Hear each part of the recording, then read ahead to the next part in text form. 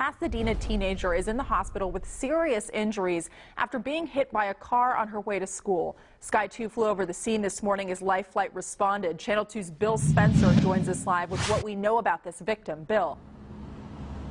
That's right, Sarah. A 17-year-old South Houston High School student was hit by a car about 7 o'clock this morning. She was crossing busy Schaefer Road. This is a 5-lane road right at the intersection of Edgebrook Boulevard, and she has serious injuries. We are told she has multiple broken bones and suffering from some head injuries. The driver that struck this child did stop and tried to render aid and tried to help. Life Flight was called in and rushed this young girl, this 17-year-old girl, to the hospital.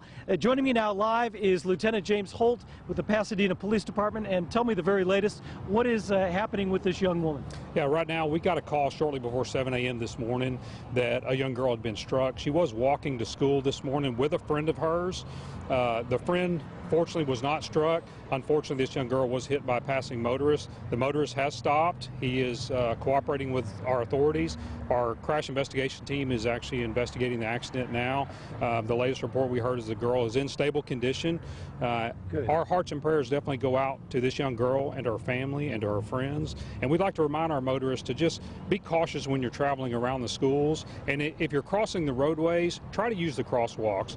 Shortly before 7 a.m., obviously, it was still dark outside. This is an unfortunate accident and one we'd never like to see. We have heard reports that kids often cross this busy road outside of the crosswalk. Do you know if this young girl was in the crosswalk or outside of it? She was outside of the crosswalk. Okay, so she was crossing where she really shouldn't be. Yes, sir, that's correct.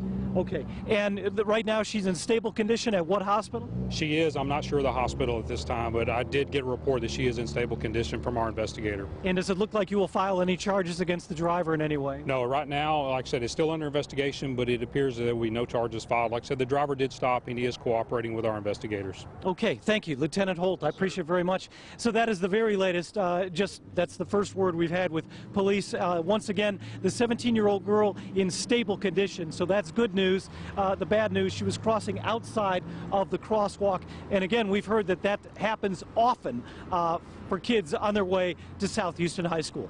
Reporting live in Pasadena, Bill Spencer, KPRC, Channel 2 News.